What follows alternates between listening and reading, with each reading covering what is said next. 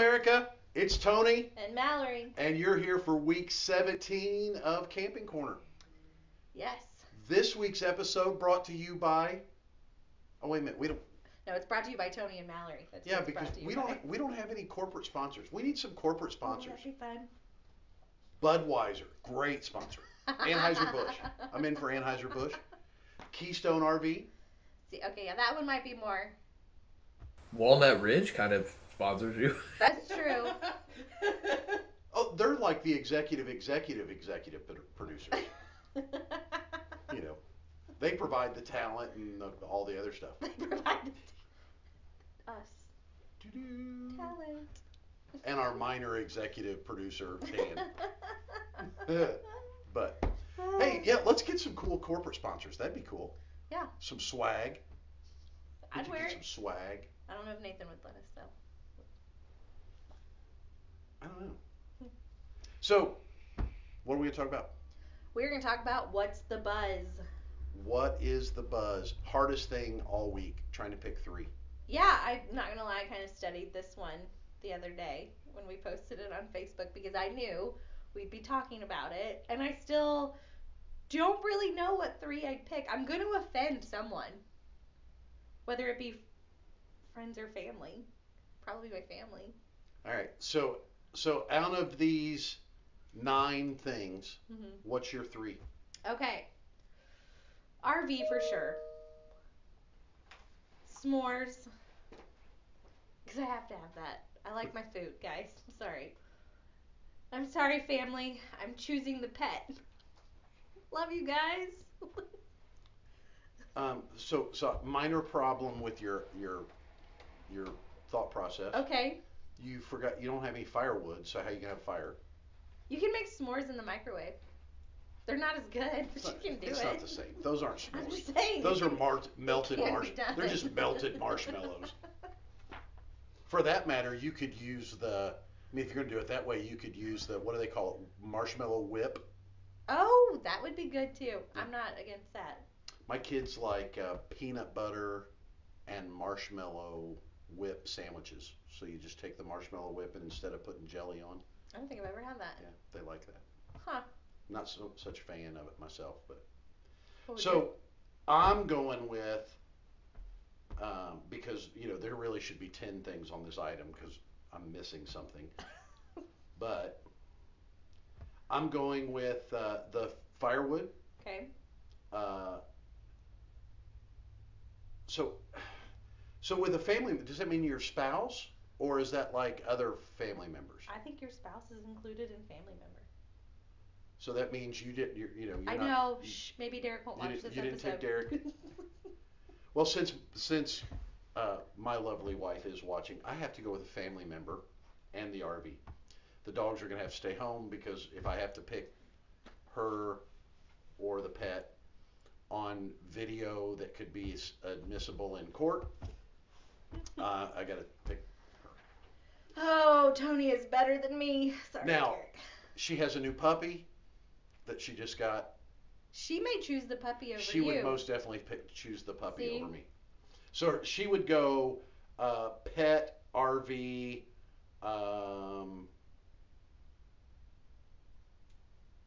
yeah, I don't bug spray maybe.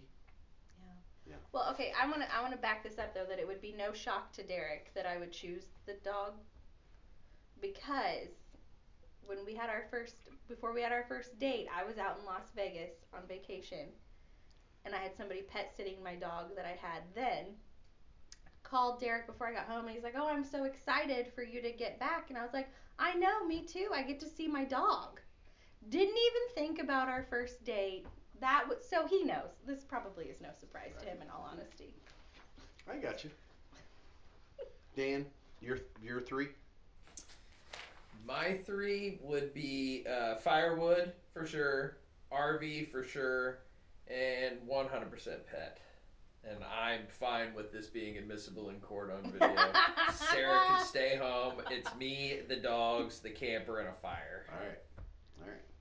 So everybody watching at home, Internet America, what's your thoughts? And it doesn't say that your spouse couldn't pitch a tent in the campsite across from you. I mean, I'm just saying. Just throwing that out there. Got it. There's loopholes. Picking three. That's so hard. It is hard. Yeah. All right. So next one. Finished remodeling the inside of the camper. Came out great. Really loving the storage space. I love it. It's pretty comical. And the sad thing is, if anybody that's on social media has seen pictures similar to this where they show like, it shows like a little small RV and then they show the inside. Yes. And of course, being in this industry, I'm looking at it going, that's not it. That's not what it looks like. That's not what it looks like at all. Yeah, yeah. Just for reference, the sofa in the picture below is bigger than the whole vehicle. than the whole vehicle. Yeah. Agreed. Yeah. That's funny though. That's funny. And then I know we had this posted on our the dealership webpage the other day, and somebody wanted to. One of the first comments was, "Do you guys have one of those? I want it." That thing's super cool. Big giant Super C. And the funny thing is, they make those. And what's the price tag on something like that? A lot. The atypical, if you have to ask, you can't afford it. Oh, I mean, I could imagine just looking at it. I can't even afford to look at it. Obviously, technology-wise, they're considerably different than that now, but right. But yeah, they make those. Those things are ridiculously fancy. All right. So if you're gonna buy a motorhome, are you gonna buy a Class A or a Class C? Me personally, Yeah. Mount. You don't want either one. I don't want them. I don't love them. Yeah. I don't love them. Not for me. Okay. But if you're forced to buy one, this isn't there's no C on here. Gun to your head, you're buying a motorhome of some sort. Are you buying a Class A or a Class C? Okay, fair enough. That counts, though. No, yeah, and and I think that's kind of a super C, or whatever. But I suppose if I'm gonna have if you're gonna force me to buy one, it has to be like some stupid, obnoxious, ridiculous, over the top, just personality. Yeah, I mean, it's just got to be. I mean, I would agree. I would have to definitely say Class A because I'm gonna go if I have to get one, I'm gonna go bigger, and I'm gonna go, full out, right? Might as well. We gotta get one. Class Yeah, A. I mean, don't get me wrong. There is no better way to travel. Right. If you're going to actually travel, even with a family, there is no better way to travel than in a motorhome. Mm-hmm. Even having a towable camper and taking the kids on a trip. Right. They're still in the back seat of the truck, Mm-hmm. and you're still constantly stop it, and the kids are constantly, I gotta pee. When are we gonna be there? How much longer? I'm bored. What's this? Why is that? What's that? And at least in a motorhome, they can move around. They have a bathroom. They can do that. You can tell them to make you a sandwich while you're going down the road. There's no better way to travel. It's just not, I don't want to offend anybody. It's just not my thing. Yeah, no, everybody has their preference, for sure. All right. What about you guys? Internet America? Internet North America? We're wide stretching. So the next section, is this what we asked for last week? Responsive. Yes. These are a couple of the photos that came in when we had the debate over if you were going to have a tow vehicle debate. Yes, yeah. And then we said show your tow vehicle. So we had a couple of submissions. Nice, and it looks like they were both Chevys. So the heartbeat of America. So yeah, it looks like nobody else. Pretty weak heartbeat. We got some Chevys. You might say it's a pretty weak heartbeat, but we got two pictures submitted, and out of those two pictures, they're both the heartbeat of America. And Ronald and Tom, you got some good You know what trucks. though? Here's the thing. I'm going to prove this. Next time we go down to Gulf Shores, which will be in September, we drove through Gulf Shores State Park, which is 400 plus sites. And now, granted, we didn't do a tally count, but I would say probably 75 to 80% of all of the campsites had a Ford tow vehicle in them. Really? So I think that's interesting. Like, it would be interesting for people to comment below, not what your favorite is, Right. but what you see the most of at a campground. Do What you you see more actually have. Fords, more Chevys, or more Dodge? Yeah. Like, now we're going to have to look at that up here at Walnut Ridge Campground. What do we see the majority of, unbiased, what do we see the majority of up there? It's a great poll. Yeah. It's I think so. and you know, people are diehards, man. Oh, yeah. They are. You know, Dan's a Ford guy. I'm a bow tie guy. Chevrolet. I'm not wearing a bow tie ever. Mallory's the pretty truck girl. Yeah, I'm sorry, guys. It's got bling on it. I It's so love it. pretty. It's so pretty. Can I put rhinestones on the dashboard? My dad might be disappointed in me since he's worked for Chevy dealerships my entire life. I'm just disappointing so many people on this episode. Hey, and we had a submission from a very important commenter. Yes. The beautiful. The lovely and talented wife. My wife. Ready or not, here I come. My wife has become obsessed with It's the flamingo flamingos. guy. We have it right there on the screen. The flamingo. There you go. The screen. On the screen. My wife has become obsessed with flamingos. My mother-in-law just got us a solar-powered glow flamingo for the yard. We got this big 5-foot flamingo. I love it. She's obsessed with. I can't wait to drive through the campground and see the outfits. Oh yeah, yeah. He's got a Hawaiian shirt on in the basement right now. All right. Now for Around the Web. So, Dan, you took these, didn't you? Actually, Ashley sent those to me. Oh, Ashley sent them. Thank you, Ashley. Ashley found the camping section at Meijer with all the decor. Now I feel like I have to go to Meijer and get some. They've got some cool stuff. I know, my office needs some more camping decor. I think several of us have the little camper on the bottom The shelf, little red second and one white over. camper. Yeah, Yep. yeah. Every time my wife makes me go to Hobby Lobby. Oh, that's like a black hole. I mean, you're gonna do some damage in there. It not my favorite store. I get overrun with. Ooh, look at that. It overpowers me. Overstimulates. Yeah, there's just too much stuff and but one thing that they don't have a ton of is camping stuff. They really don't, surprisingly. Hobby Lobby, you gotta up your game there. They got tons of fish things and deer Like lake hunting house things. stuff. Yeah, tons of lake house stuff. And, Yep. So before you guys flip the page, the reason why, just for the public, the reason why you're stammering over the script is because I wouldn't allow you to look at it before. Yeah. Because I've kind of introduced this new segment, not a regular new segment, but something new called What in the World, based off of last week's episode where we had the camper in the ocean and all that other stuff. Those were fun, so I want your first reactions to these to be on camera. So, Genuine reaction. yeah, so this is still around the web, but it's kind of a subsection of What in the World. So there you go. There's your first one up there on the screen. How? Like, So the I token buy basket. I buy the fact that it might be able to pull it. Really? I buy it. Okay. If you've ever driven a smart car, it takes you 27 minutes to get to 30 miles an hour anyway. So you're not getting to 30 miles an hour.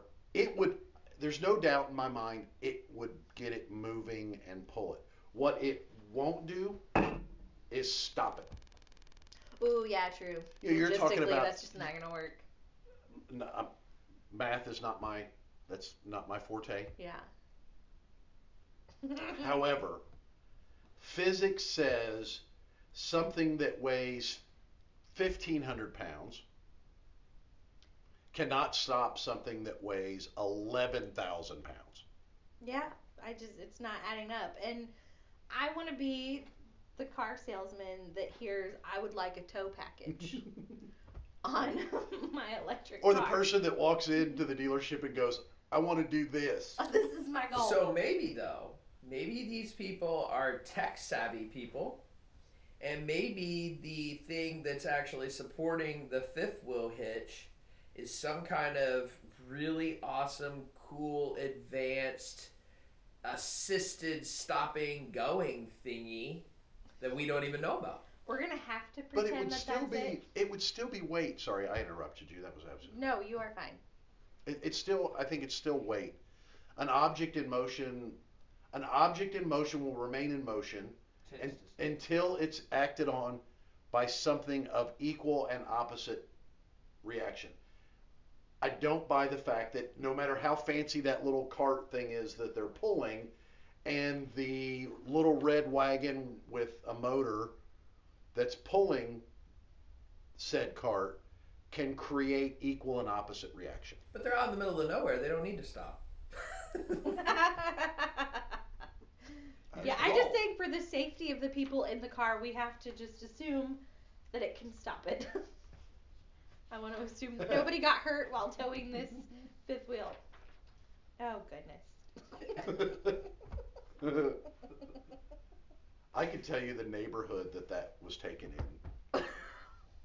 Been there, done that, got the t-shirt to prove it. I mean, the truck's about ready to drag on the ground. Number one.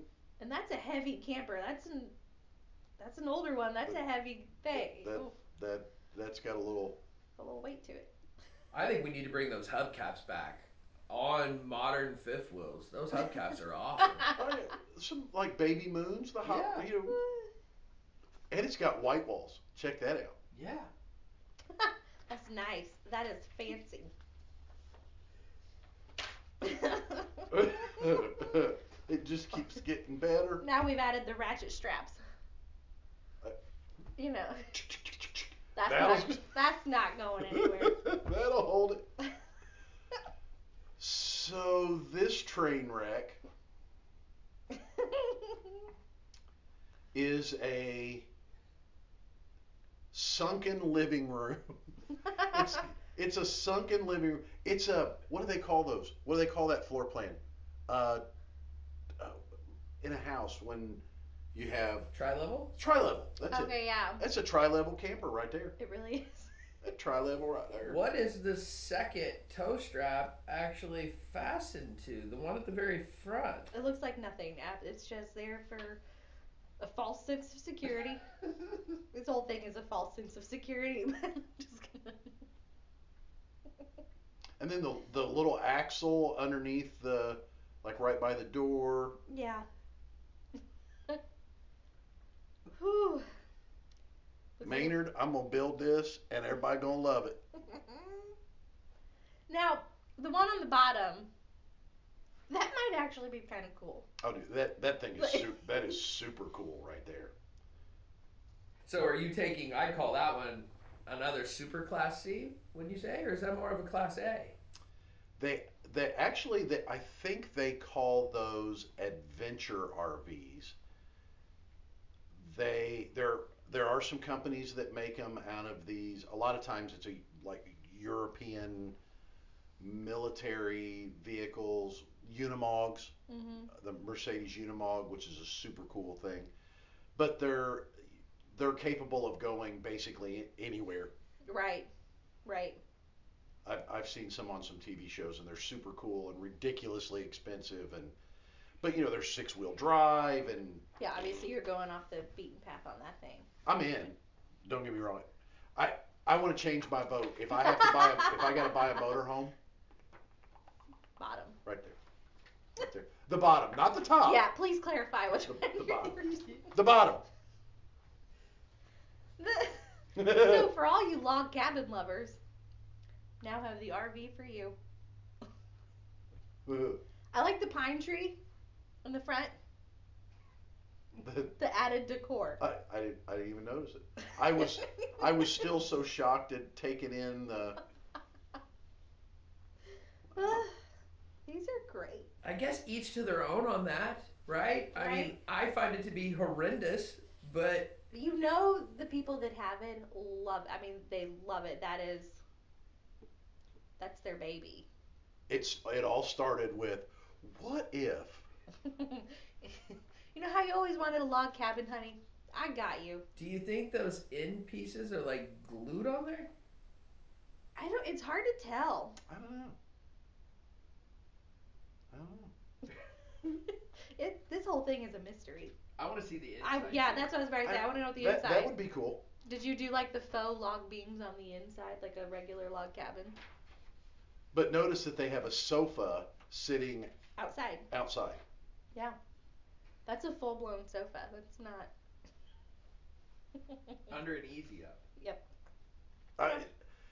You got to admit, to some extent, there is a little bit of a cool factor to it. Just for the simple fact that RVers by nature, if they can figure out how to make something their own and make it unique. Now, unfortunately, sometimes it looks like the ratchet strap. But this is a whole new level of creativity. Yeah. Not hating it. I bet they played with Lincoln logs when they were growing up and thought, I'm just going to make my camper look like a Lincoln log set. I like this new segment. It's fun. All right. Gadget Corner. The Blackstone grill. Absolutely a must-have. Yes. I don't care if you RV or you don't. Mm-hmm. If you just hang out at the house with your family and do your thing. If you own a grill, the Blackstone is the thing. Right. This isn't just a camping thing. This is if you want a nice grill at your house. Blackstones they're nice. We have one for the camper and we have one for home just because you can literally cook anything on it. Right. Yeah. So we have a Holland grill, which is a ridiculously expensive branded grill at the house. Mm-hmm. And it's super cool because you can't really burn anything on it and you can do a lot of great things with it. I don't have a Blackstone at home, but I have a 28-inch Blackstone for the campground. And I've really seriously considered selling my Holland. Getting another Blackstone? And getting another Blackstone. And now they make this super cool Blackstone with air fryers and all this stuff. We don't own an air fryer. We're not smart enough to figure out a Instapot. But people keep talking about how cool the air fryer is. Yeah, we haven't jumped on that bandwagon either with air fryers and Instapots. But the Blackstones are nice. We don't have one yet, but we're looking to get one for the house. Derek, you need a Blackstone. We do. He would agree. What's your favorite thing to cook on your Blackstone? You know, it doesn't matter. I love the fact Sunday breakfast. Yeah, you can go out there and make your eggs. You got eggs and bacon and sausage and hash browns and pancakes all at the same time. We've been doing, it's become a tradition on weekends when we're camping to make Chinese food. Mm-hmm. We do the noodles on there, and then I do chicken. It's basically like the hibachi grill. Yeah, so you're going to do a hibachi thing. The chicken, the shrimp, and then we have different seasonings. So, like, people come up, and I literally make it to order.